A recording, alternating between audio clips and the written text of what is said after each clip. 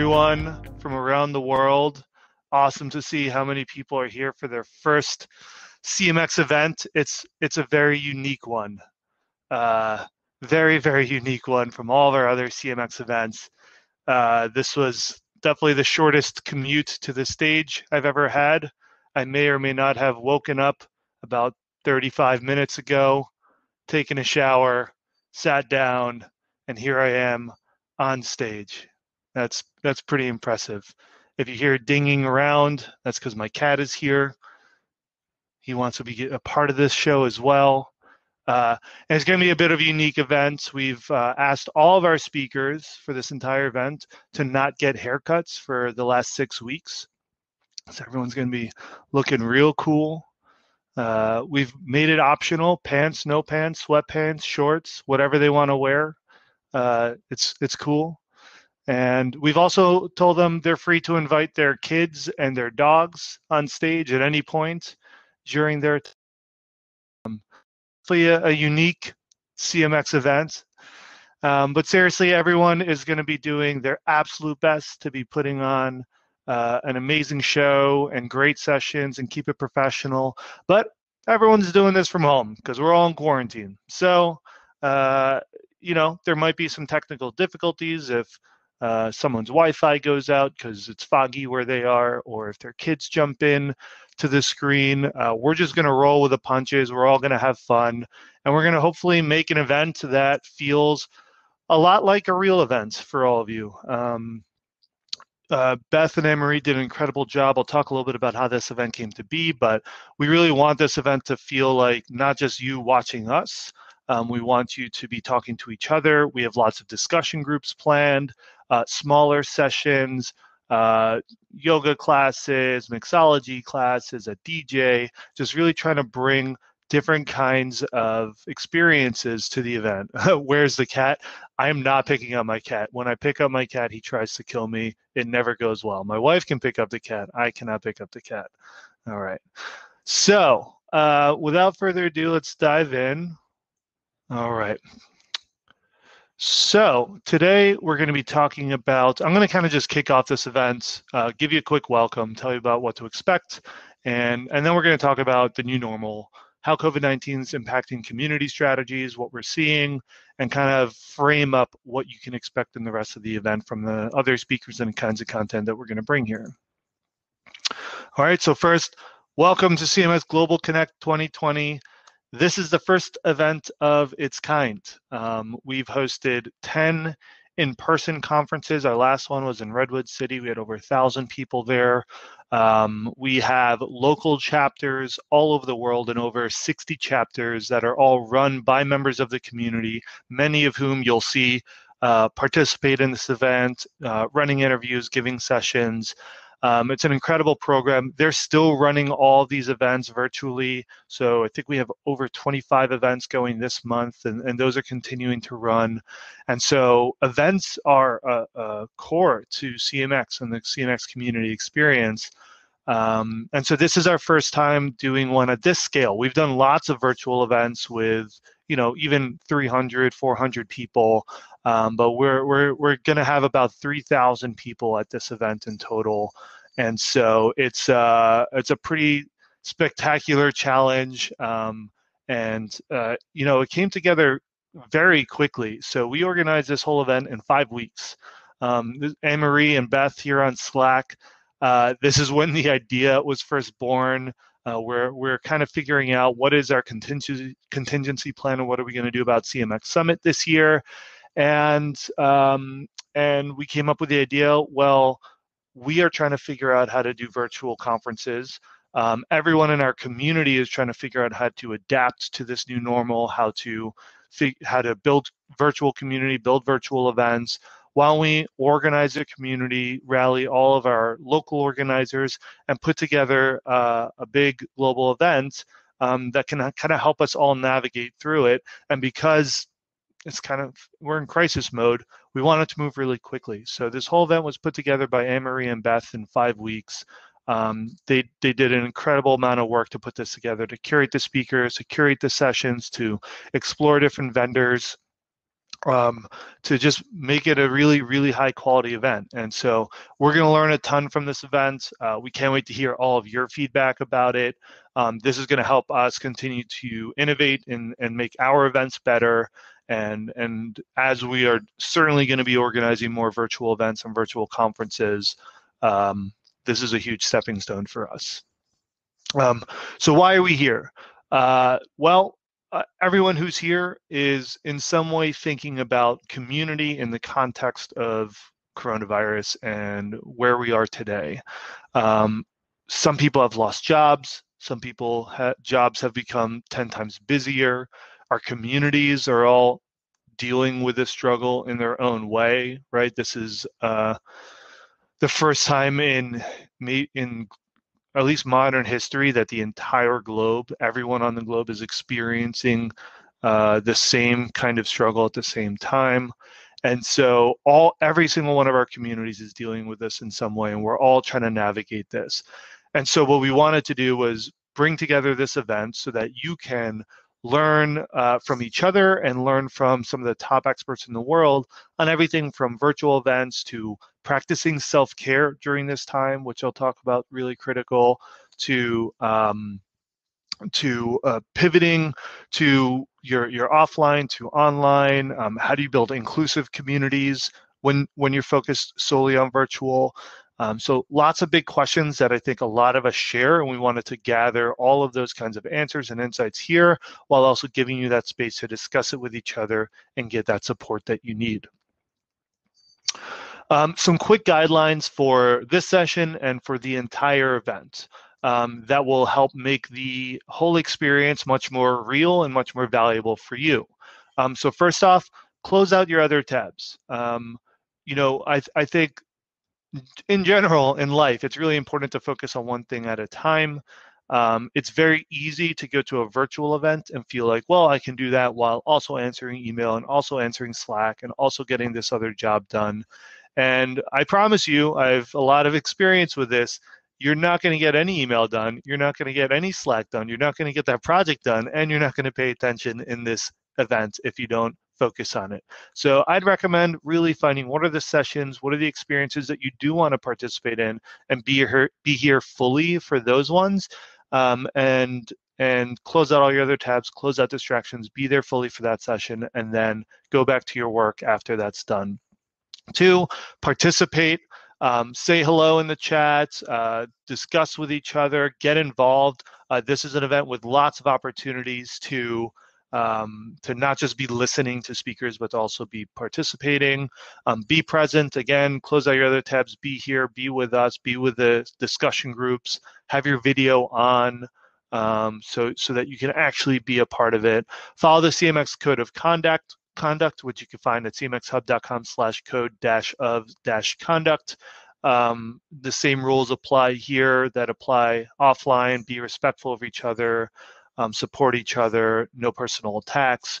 And if you do have any issues, just get in touch with our team at cmxhub.com. 5, get comfortable. We're going to be here all day, so make sure you're in a comfortable spot. Get up, and also take breaks, take walks, stretch, do what you need to do. Grab yourself some snacks and drinks throughout the day.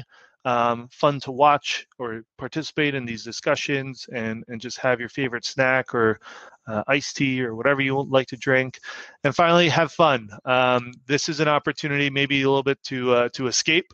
We've all been kind of holed up in our homes quite a lot over the past couple months, and this is an opportunity to kind of let loose a little bit, be silly, go to the DJ session, go to mixology class, have fun, learn, share with your team what you're learning. Look at this as if you were going to a real event. And for today, it's a little bit of a different environment, surrounded by people, your peers, by people that you know, and have fun with it. All right. So let's kind of talk about where the community has been before COVID-19, so we kind of understand where there are opportunities and what things look like before this whole crisis. All right. So first off, this really big stat came out of First Rounds Capital 2019 State of Startups Review. And so that 80% of startups are investing in building a customer community. And so, and 28% said that it was their moat and critical to the success of their community. So this is massive. Obviously, we've done a ton of research at CMX on how businesses are investing in community, which I'll share. But to see this come from a really well-established VC fund, this survey is taken by thousands and thousands of startups. And when you think startup, you might be thinking small, but the startups who fill this out are valued at over $100 million sometimes and beyond. So companies at all different sizes and stages are investing very, very heavily in building customer communities. We found this in our research, community becoming a critical part of every business. So over 80%, 88% said community is critical to our community mission. Over 80% said community has a positive impact on organizations' objectives over the last 12 months. And over 80%, or almost 80% said, I have seen increased interest in community from other departments in the last 12 months. And over 60% said they plan on increasing their investment in community over the next year. This is all before coronavirus. This is at the end of 2019. And so a lot of investment going into community. And what we're seeing is that most of the communities, most of the companies who are investing in community they're already focused on scale. So they're not just experimenting. 22% were building a new community. About 10% were focused on revitalizing an old community. But about 60% were focused on scaling an existing community. So we're seeing an industry that's growing a lot, that's growing in investment, and across the board, companies are really looking at scaling up their community programs. And again, before coronavirus, about 60% of community programs were both online and offline. 38% were digital only, and 4% were offline only. Of course, right now it's 100% are digital only. It's a massive shift. So that means at least 60%, based on this study, of companies are having to completely adapt their strategy right now because offline was a critical piece of that. And so we're trying to figure out how we can all have this kind of asynchronous connection, just like we are in this event. How can we continue to have these experiences and bring everyone together? And I'm curious to hear from you as well. Type in the chat, were you doing online, were you doing offline, or were you doing both before coronavirus? Just so you can kind of see, even here at this event, what everyone else has been doing. Were you doing online, offline, or both? And so, this is going to be one of the key shifts that we're seeing happen right now. And community has been fundamentally shifting how businesses function. I want to kind of help frame up what it means when we talk about community, because even people who've been in this industry for 10 years sometimes really struggle to articulate what does it mean for a business to be building community, how's it different from other communities out there, and how is it impacting how businesses function? And I believe it's been fundamentally shifting how business functions. Like, if you are investing deeply in community, it's not just like another channel for growth. It is actually changing how you create value. All right. So community is essentially, it's an extension of your team and an amplifier of impact. So if you have a team with a certain amount of bandwidth to create a certain amount of value, if you build community around that team, you can actually amplify impact and you can extend the ability of the team. All right, so let me explain. So to build an audience, you help people, right? You create content, you create value, you do anything you can to help people. And so they start following you because you help them and you continue to help them. Audience grows, they're all listening to you. Great. So to build an audience, help people, to build a community, you want to help people help each other. Okay, so you aren't just helping people, you're creating opportunities and spaces for people to help each other. So that's the difference between building audience and building community. Audience, help people; community, help people help each other. And now when you help people help each other, what they're doing is creating value for each other. And that can be value that you as a company have been trying to do all on your own before. All right, so customer success. Customer success is essentially teaching your customers how to be successful, how to use your product, how to advance in their career, how to be successful in their work. All right. Community-driven customer success means helping customers teach each other. So you're empowering your community members, your experts to create classes, to create content, to facilitate discussion groups and events, to do the things that you as a company had to do. You're empowering your community to do that for each other. And as a result, you can actually have that impact at exponential scale. Because if you have a two-person customer success team, you can only do what their limited bandwidth allows you to do. But if you have a two-person customer success team and you have 100 experts that you've empowered from your community to create content, the reach, the value, the scale of the impact that you're having, it's much, much larger. Same for marketing. Let's look at field marketing, right? Running events and having that kind of on the ground marketing initiatives. You have a field marketing team. What do? They host events for customers and create these kinds of experiences for people to come together and engage. Community-powered field marketing, that's empowering community members to host events for each other and host experiences for each other. So again, if you had two people on your field marketing team and their job was to facilitate events and experiences, how many can they possibly do? Now take those same two people, but instead of doing it all themselves, they're empowering a community of advocates and ambassadors of people who are passionate about the brand to self-organize events and self-organize experiences. Now the actual impact that they can have, the amount of customers and prospects and leads and everybody that they can reach, the amount of community experiences they can create is exponentially increased. And I'll even share a couple examples in a minute of companies who are doing this in real life. But the idea is by building a community and empowering people to run with what you're doing, you create this amazing opportunity to scale exponentially. So business at its core is creating value for people, right? That's what you do as a business. You create value for people. That value comes in the form of product. It comes in the form of customer success. It comes in the form of marketing and content you create and customer support. And all the things that you do to make your customers happy, business equals creating value for people. All right, that's what we do as a business. Now, community building is empowering people to create value for each other. Okay, so this is how community building is fundamentally shifting the way that businesses function. It's not just us as a business has to create all the value for everyone else.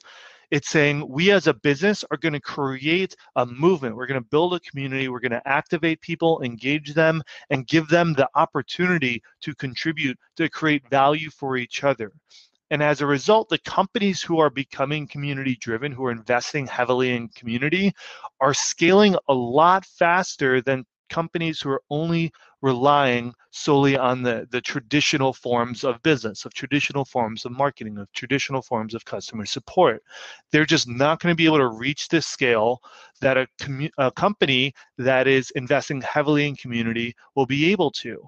And that's the output of the community, of them contributing in those ways. That's not even talking about just all the other benefits that come from building community, giving people a sense of belonging, and the kind of loyalty that drives, the kind of passion that drives, the kind of engagement and meaningfulness that it brings to your business. So your business isn't just about growing profit. It's also about helping people and having a meaningful impact on their lives and on the world. And so great examples of this, Duolingo, one of my favorite examples. They have 300 million active users on their app, which teaches people languages. They have over 80 courses, and almost all of their courses, except for I think 3, have been developed by the community. So again, there's no way they could have created all of those courses by hiring all those language learning experts, by by hiring all these editors. There's no way they would have been able to do it at this scale, especially at their earlier stages as a business. And so they empower the community, and now they have many, many, many more courses than Rosetta Stone or any of the other language learning platforms. They were running 2,500 events a month, and now they're switching, like everyone else, they're thinking about virtual experiences, but 2,500 events a month, and that was with a team of 3 people on the community team. 3 people. And they had 2,500 events being run per month. I think it got up to 2,600. It was growing every month. It was even a bigger number. And it's because they empower their community to self-organize events. Now, could they have done that if they organized them all themselves? Absolutely not. On the B2B side, we have Salesforce, another great example. They run their support forums, which has millions of users. 84% of all the questions on there are answered by members of the community. They have 1,000 local chapters organized by their community, and they have 170,000 attendees at Dreamforce, which Dreamforce itself was a platform where they empowered all of their partners, all of their customers to self-organize events and experiences that made it such a massive production. So there was already an unprecedented responsibility and opportunity for businesses to build community. Now, we have coronavirus, and it's changed everything that we know about community, about how we connect. Everyone is socially isolated. Are we emotionally isolated from each other? I don't know. People are connecting in really new and creative ways, and getting in touch with friends and family in new ways, spending more time with their family at home. We've never seen anything like this. The way it's changing our social dynamics is profound. But how is it impacting community strategies, and what will the future look like? How can you start adapting your strategies? So I'm going to go through quickly just 5 things that we're seeing that you can plan for, and how to your community strategies and skate to where the puck is going in the long run. All right. How will things be changing in this post-COVID world? So one, I think smaller events will return. There will be hesitancy, but they will return. There are not going to be conferences in 2020, and possibly, because there's a typo in here, there's probably not going to be conferences in 2021, or you can see a very good argument. If the virus does come back in the winter, in the fall and winter, like many expect, that's going to set things back. To run a conference successfully, you need to have time to market it and promote it. And obviously, no one can promote an event right now. And they have no idea when it's going to exist again. Even when we start opening up, we're already seeing how states are slowly starting to open up. And, the time it will take for us to be allowed to have big events that's going to be the last step, right? That's going to be the last piece. Everything else is going to open up, and then they'll say, okay, we can have big sporting events and big parades and big conferences again. And so when you're thinking about conferences, you really need to be leaning into virtual a lot more right now. And just keep an eye out. As things open up, you may be able to do small, thoughtful, controlled, safe, small events. And that can be actually really valuable. I think people are going to be craving that as long as you take the right precautions. But 2020, it's kind of a wash. 2021, I'll just proceed with caution. Virtual events are here to stay. I actually think people were sleeping on virtual events before. I know a few companies that actually switched over all their in-person to virtual events way before this ever happened, like years ago, because virtual events, as we're finding now, actually have a lot of benefits. I can roll out of bed and speak. You can roll out of bed and watch me. It's free or cheap, so it's much more accessible for a lot of people. You can drive really large numbers. There's no limitations of stage space. So for companies that are trying to drive leads, that are trying to drive growth, that are trying to have simple ways to bring their community together consistently, virtual events are actually a really, really awesome, powerful experience. It's not going to replace in-person. It's not the same as in-person. There's a lot of things that lacks from in-person, but when things do return to any sort of new normal, I think what we're going to see is that hybrid approach. We're going to see companies doing both in-person and virtual events. So if you're worried about, we're going to do all these virtual events now and then we're just going to host it, or what's one creative event that you've been to, share that in the chat, because I think you'll already see just in this community, there's already a lot of creative things happening that aren't just people watching a video or in a group discussion video, but different kinds of experiences, different ways of connecting synchronously at the same time. So I'm not talking about forums and groups or Slack. I'm talking about synchronously at the same time. What are the different ways that we can connect with other humans and experience each other? So you'll start to get creative, and I think you'll start to see different tools and technology be developed in order to create these kinds of unique experiences that aren't just your traditional Zoom format, which already feels kind of like a phone call, very commonplace. There's going to be an increased attention on the ROI of community. The economy is going to continue to take a hit. I don't know what the hell is happening in the stock market right now. I'm not good at that stuff. I obviously don't get it because it's going up somehow. But on the enterprise side, on startups and private companies, you're seeing everyone's really, tightening the purse strings right now. They are not spending a lot of money. We've unfortunately seen some layoffs. And so what we're going to see across the board is community is becoming more important, but the focus on ROI of community is going to be even stronger. And it was strong before, and we've been preaching this before, but now it's like, you're not going to be able to get by if you're just relying on community being this thing that feels good and people just believe in being important. It's going to be extremely important that you're able to say, yes, this is important. Yes, this is bringing meaningful value to people. And I have the data to show directly how this is impacting our business. We're working on a course right now that will kind of teach you everything you need to know about how to build community for a business. It's kind of like a community MBA. And that's what you need. You need to think about yourself not just as a community builder, but as a business person who can show the data on how you're impacting growth, how you're impacting support, how you're impacting customer success, and be able to say, we are valuable and critical to this business. And you should be investing more money into us rather than making budget cuts. And if we're able to do that, I really truly believe this is a time that community teams become a core part of every business.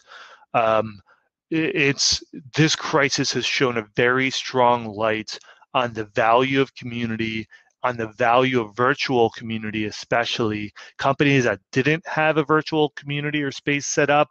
They're scrambling to figure it out. Every community platform that I've spoken to is getting a ton of inbound demand right now because the companies that had this in place had a place to kind of all their community and customers to come together, their customers to rally, to support each other, for the business to be able to communicate with them consistently. Having a community is an extremely defensible asset in a crisis like this. It sets companies apart from everyone else and allows them to weather storms like this. And so I think this experience, community, like I said, everyone was already investing in it. They already saw the opportunity, but I think this will really make it clear that it's not even an option. The future of business will include community in a very clear and critical way. It's up to us as community teams and business leaders to make sure that we do it in the right way, that it's built with the value to the business and the value to the member in mind. But I think this is only going to get more and more important. All right, so I'll leave you with 3 things to focus on as you go into the next few months and as you go into the rest of this event. One is self-care. We have a couple talks on self-care during this event. I highly recommend going to it. If you're here and you're a community builder and you're like me, you're always trying to think about how do you help other people? How do you be there for your community? How do you keep supporting everyone else? I know when this crisis first hit, I was like writing content and creating videos and organizing events and discussion groups and trying to help people get jobs. And I almost burned out within the first week of coronavirus. And then I ended up taking a week off and was able to invest in myself and reset into the new normal and come back with a full cup to be able to continue to invest in doing these great things. You can't help other people if you don't help yourself first. So put your mask on first, which takes on a whole new meaning right now. But take care of yourself, invest in yourself, make sure you're good so that you can help other people. Because if you burn out, you're not going to be able to help your community through this crisis. Two, lean into virtual. It doesn't have to be a big conference like this. Just start doing discussion groups, start doing small gatherings, start doing anything you can to just lean into these virtual synchronous experiences to complement your asynchronous groups and forums. Because this is what people need right now, and there's a ton of demand for it. So really lean into it. And three, continue to focus on that business impact. If you're not familiar with the SPACE model, Google SPACE model, SPACE. It's a great model we have that will help you figure out the business impact of your community. But focus on business impact to make sure that this isn't just flash in the pan for you and your company. That community becomes a mainstay in your organization. And we have lots of talks in this whole event about doing these things, about running your virtual events, building inclusive events, business impact, practicing self-care. We kind of shape this whole event around these are three of the core themes. And so hopefully you get a lot of value that you need to be successful in your work from this event.